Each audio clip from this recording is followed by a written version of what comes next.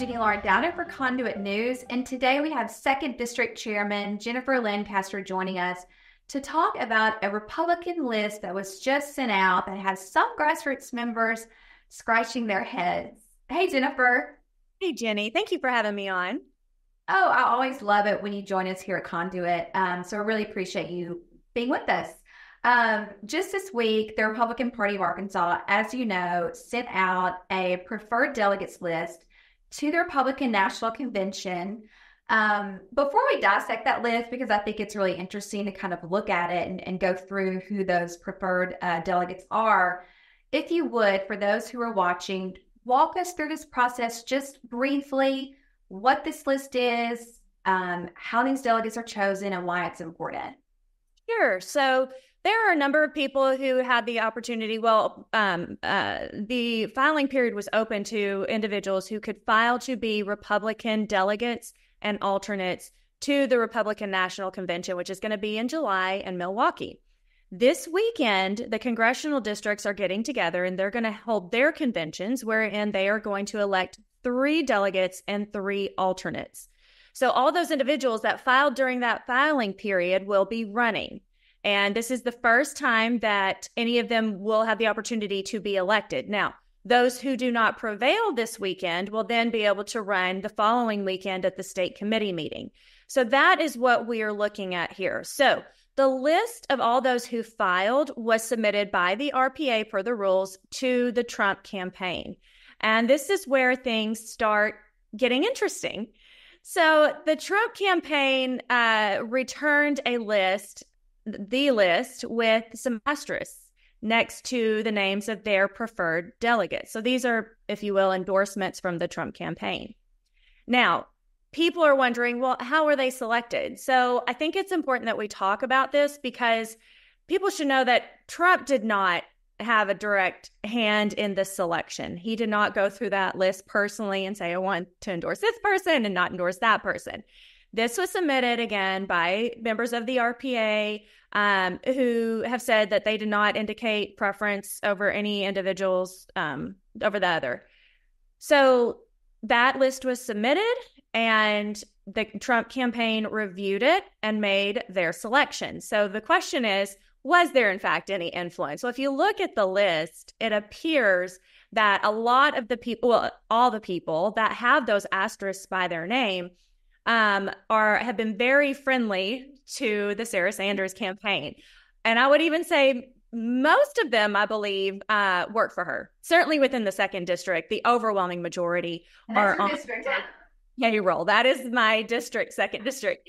They are on Sarah Sanders, her payroll. So, for example, we have Brittany Bernard, Deputy Director of Public Affairs, Jordan Powell, Director of Public Affairs, Jamie Barker, Director of Legislative Affairs, Gretchen Conger, Sarah Sanders, Chief of Staff, and the list goes on. And so, of course, all those individuals and many appointments have these asterisks by their name. So in the 2nd district, 23 people filed to be Trump delegates. 20 of them have asterisks by their names.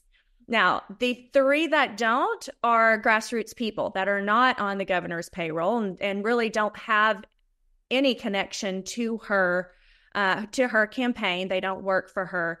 And so that's where it's very interesting. And so it appears, and I believe that the Sanders campaign, an individual from that campaign reached out to the Trump campaign and asked, and at least, if not asked, had some discussions about who they preferred to be those endorsed by the Trump campaign. So the point is, I do believe that this list was influenced by the Sarah Sanders, people from the Sarah Sanders campaign. I did talk to Seth Mays, he's executive director there at the RPA. I just wanted to understand the process more clearly.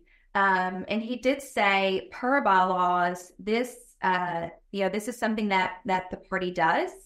It was, again, voted on, unanimously approved at one of our last big conventions, I believe. And he did say, I just simply sent the entire list to some of those campaign advisors. And then shortly after, we received from that entire list the culled down preferred version. And I've talked to legislators, other people involved, and they say, look, we hear the message loud and clear. We understand and we see how it looks.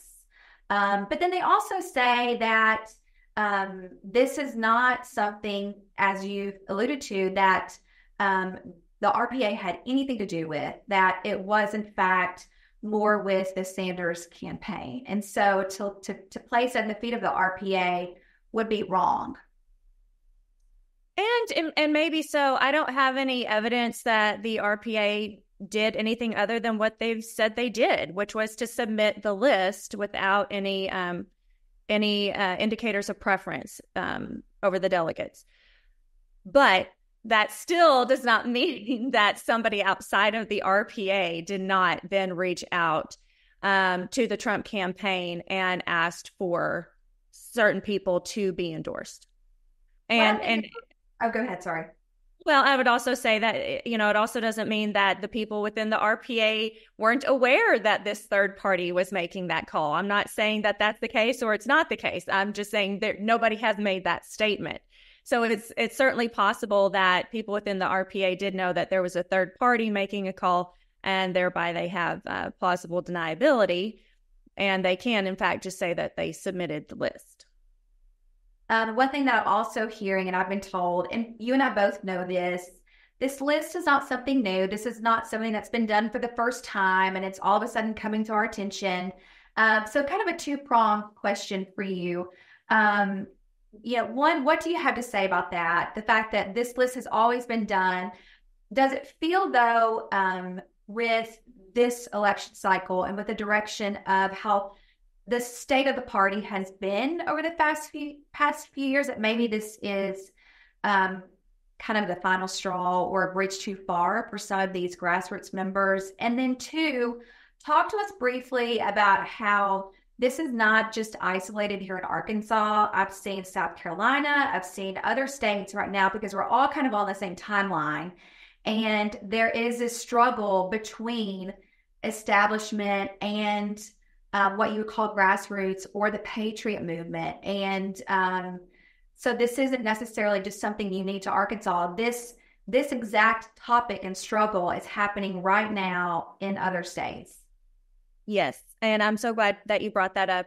So yes, we are, of course, in a spiritual war, and there is this division within our party right now between the grassroots and the more establishment folks that are trying to maintain that status quo.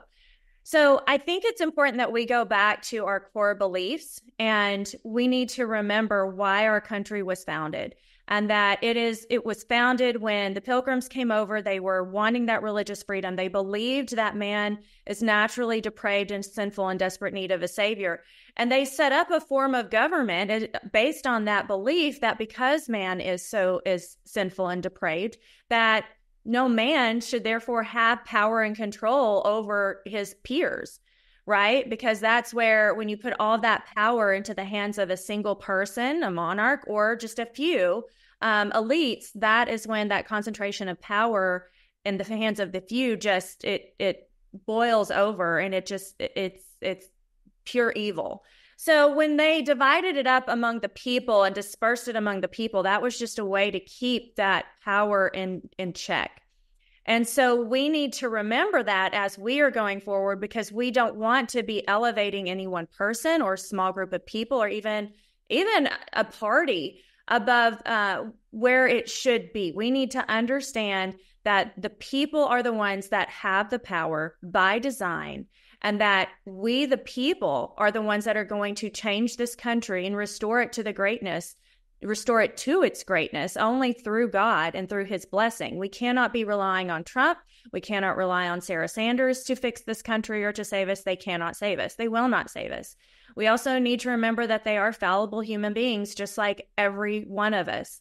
And right now, as far as this list goes, with President Trump, he is a fallible man. He is surrounded by people that don't, as we've seen historically, they don't always have America's best interest in mind. They don't. They're politicians.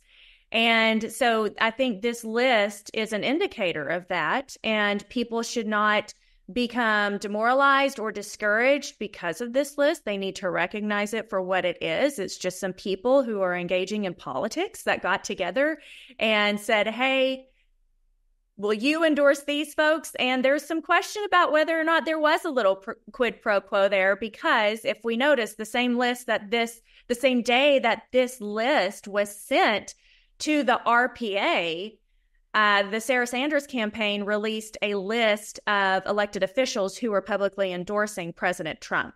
That all happened on the same day. Curious, is it not? But it's just something people need to keep in mind and not become discouraged or demoralized. And remember why we're doing this. We're not doing this just to get Trump elected. We are doing this to bring glory to God and to restore this country, this Christian nation, to the greatness that it once was.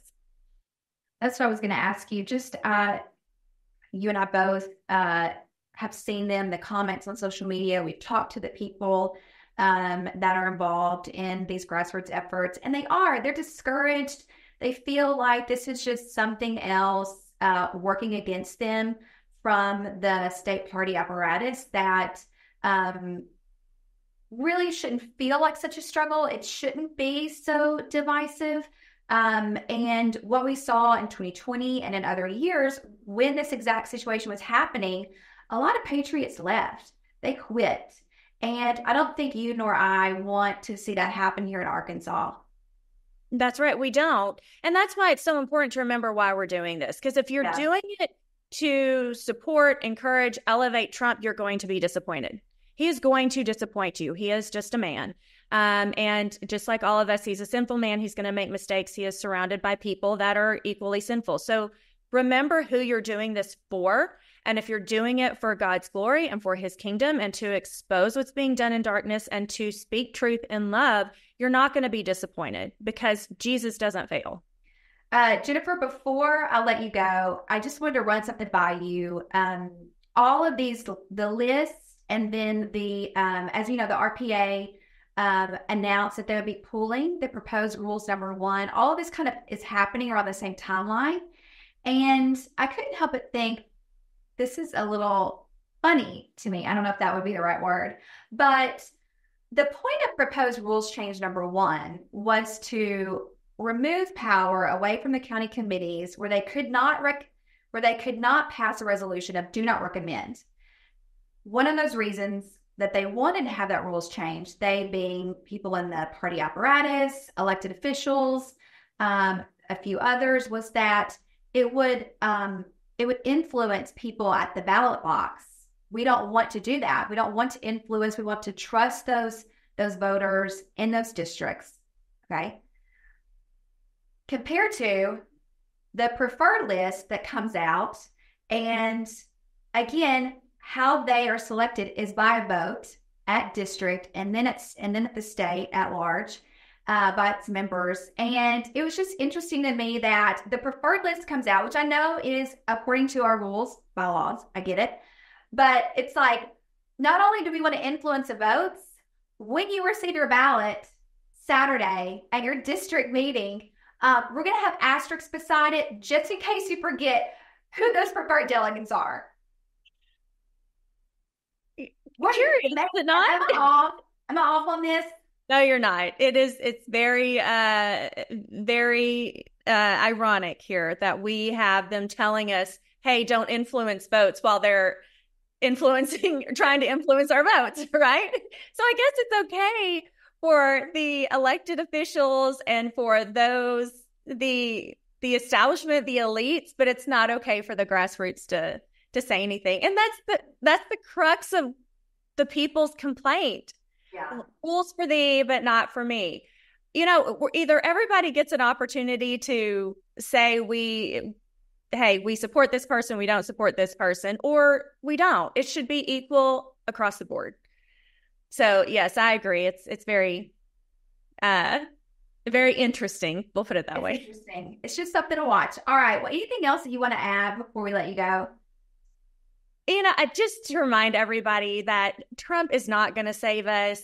Sarah Sanders is not going to save us. We, the people, have to come together. It's going to be us, through the blessing of God, that are going to be able to change this country and restore it to the greatness that it once was. But we can only do that through God, and we have to stick together. So don't be discouraged by this list. It is nothing more than just politics, again, as usual, and you don't have to abide by it. Everybody is free to make their own choice and vote according to how they see fit. Always insightful and encouraging, Jennifer, to have you on. So thank you so much. Look forward to talking to you again soon. Thank you, Jenny.